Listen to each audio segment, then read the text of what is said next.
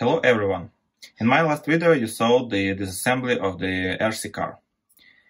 And these are the front and rear hubs of this car.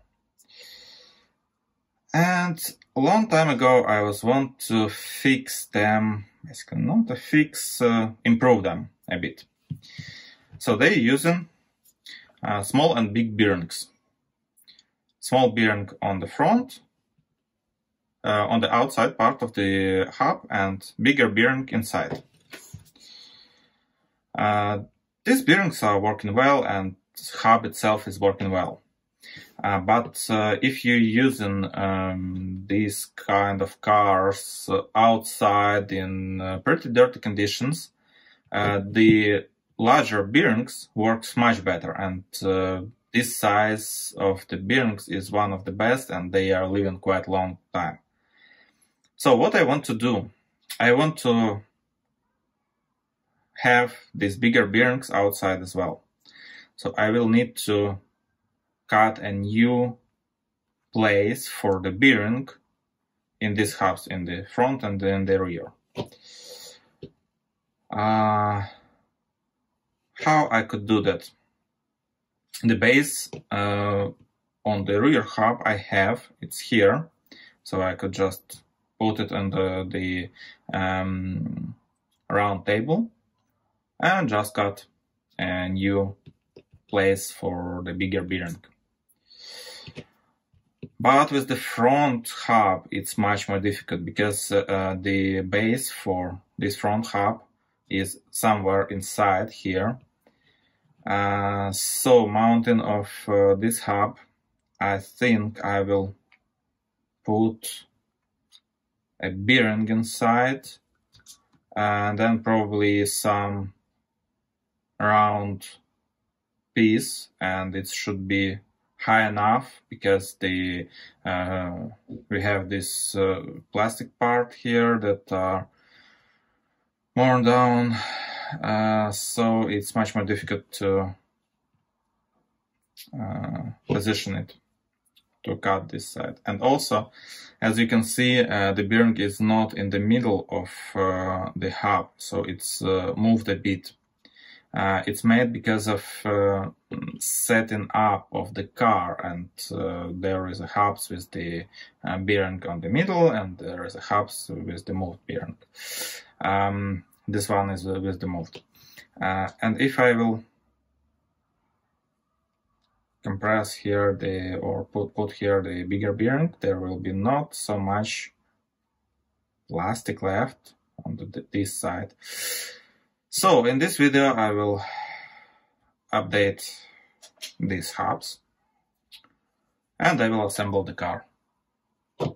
Let's go. Now I'll show you how I'm mounting the hub to the round table. I'm using this measure. That's basically why I was need to have bigger space between the chuck and the table, and that's why I made these inserts under the column of the milling machine. That I have a possibility now to use a measure like this.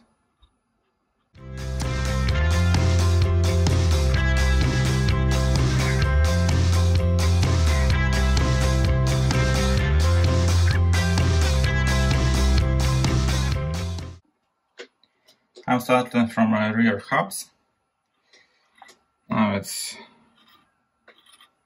aligned quite well in the middle of the round table. We'll just put now a cutter instead of tester, and we'll cut.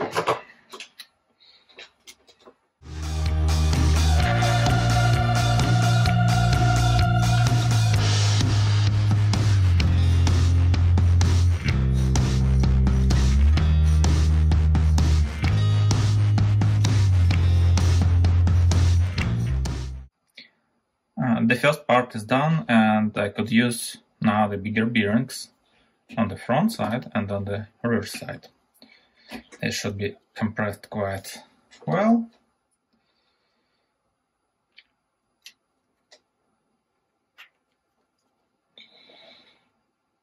And it will be much stronger setup than initial on the car with the smaller bearing. I'll continue with another one rear part, and then I will show you how I'm mounting the front part that are much more difficult to mount. Look how finishing it looks. It's very well. Really, this small machine is made for the plastic and such materials like aluminum, soft aluminum, plastic, brass. It's a mounting of the front hubs. So, bearings, parallels. I'm using a shaft inside the bearings. It's 8mm shaft, piece of shaft, and I'm using a bearing as a base because this one plastic is not accurate enough to use it as a base. So what I have like a 2 thousandths of play.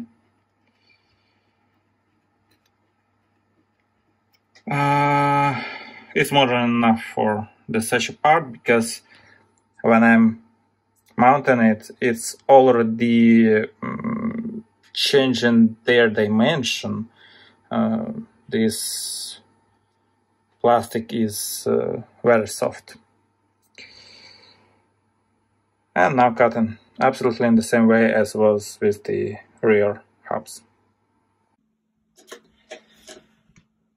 Now when all hubs are ready to go, it's time to assemble everything together. I will start from the front and rear gearboxes. So it's a base for the rear and base for the front. Gearboxes, arms, hubs, all the transmission parts. Let's go.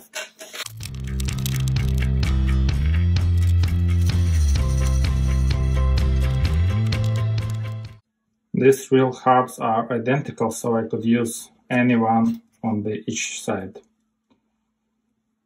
Also, I'm mounting the screw on front and nut on the rear. But initial manual says that I need to mount it opposite. But if you will mount it opposite as by manual, then very likely that you will get a lot of dust on the side of the nut, and it will just not... you will get a problem when you will need to unscrew this nut. So my decision is to mount a screw on front and nut on the rear.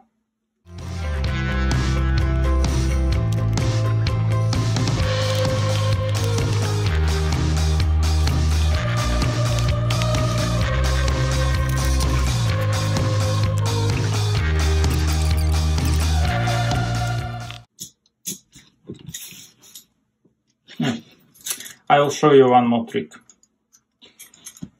If you want to make your diffs dust protected, that no dust comes inside, never ever, doesn't matter where you drive and how you drive, you just need to apply a grease in one place, which you never found in any of the manual. So what I'm doing, I'm getting the same grease that I'm using for the bearings.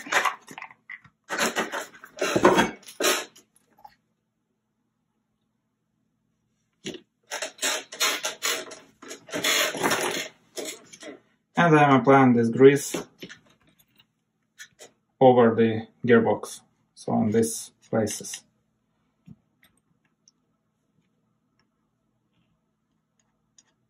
And also where the bearings is located.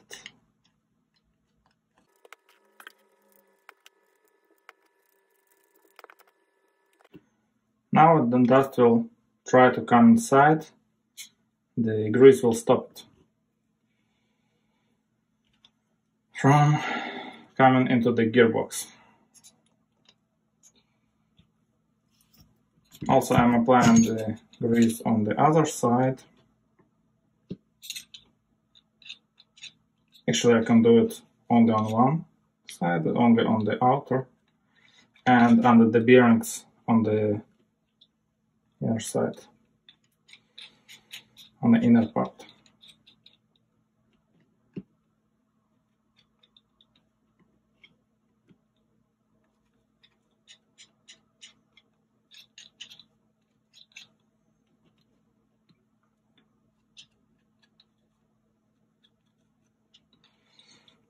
There shouldn't be a very lot of grease, but just a bit, like this.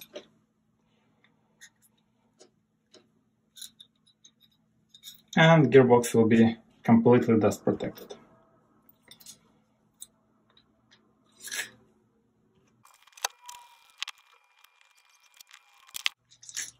The rear part is done, and now I'm assembling the front.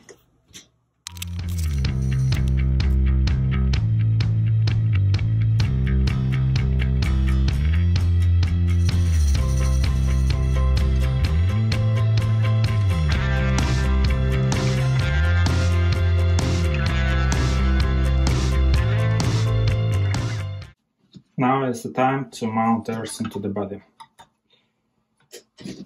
I will start from this side guard.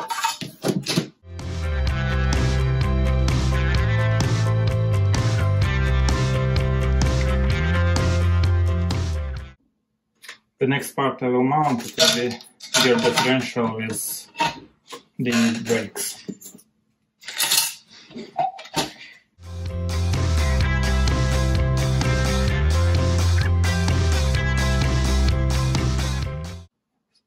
Next will be steering rail.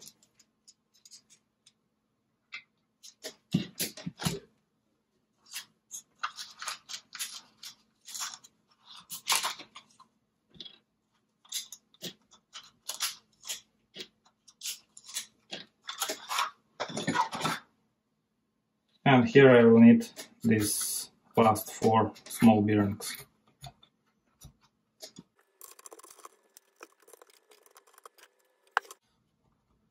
Now everything on the body is mounted that I could mount at the moment. And I need to mount gearboxes together with the arms.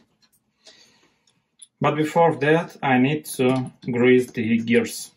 So for them I will use the same cuprum grease that I used before, and will re-grease them now.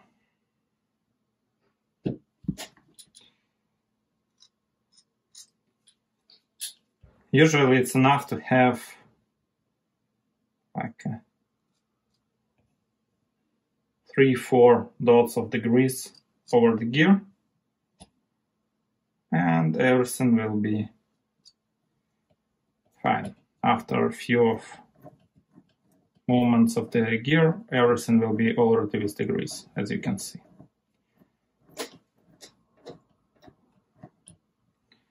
Okay, maybe here a bit more. Okay, it's more than enough. And the same I'm doing with the rear, not to forget.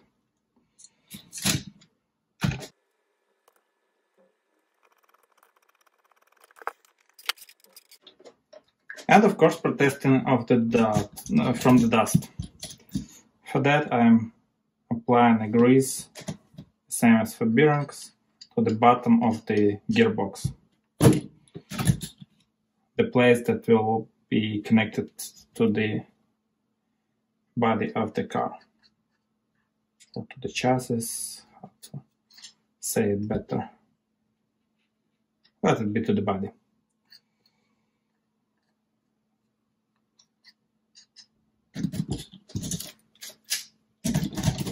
I'm applying greases at the very late point of building of the car, when I'm actually mounting already gearboxes to the car, not to have everything on my table with the grease.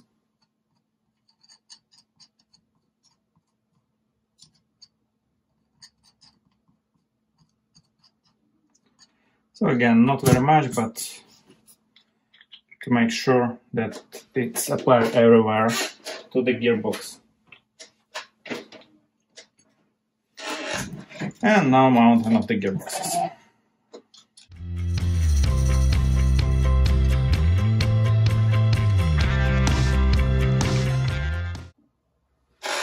Almost the last parts of the car, the tank and shocks.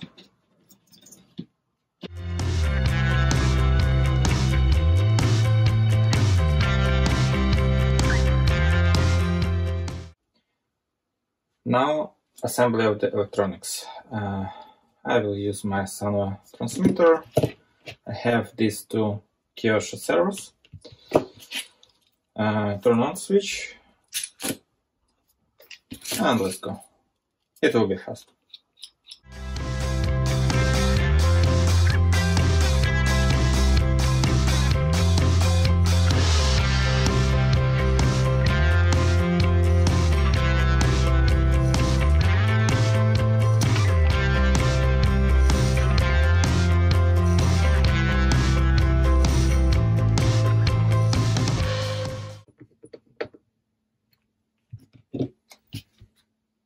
That's it with the electronical part.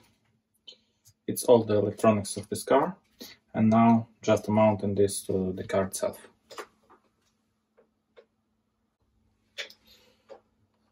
Mounting of electronics to the car. At the beginning I will mount the block itself.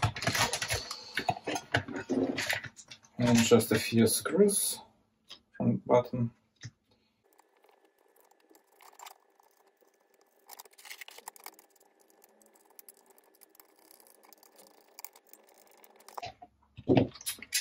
So now I need to turn on the car and set trimming settings of servos into 0 from the radio. I like how this servo arm is mounted, but the brakes are pressed, so I need to depress them, and here is the settings of the brakes. So with rotation of these arms.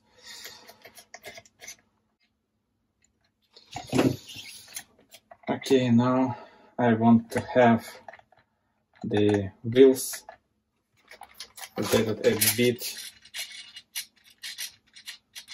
bit more on the right. So I'm setting up it on the radio.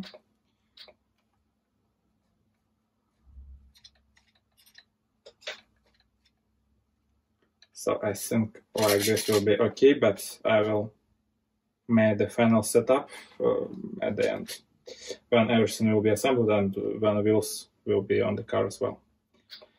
Also endpoints. I need to set them up not to kill the servos. So it will be enough for this servo.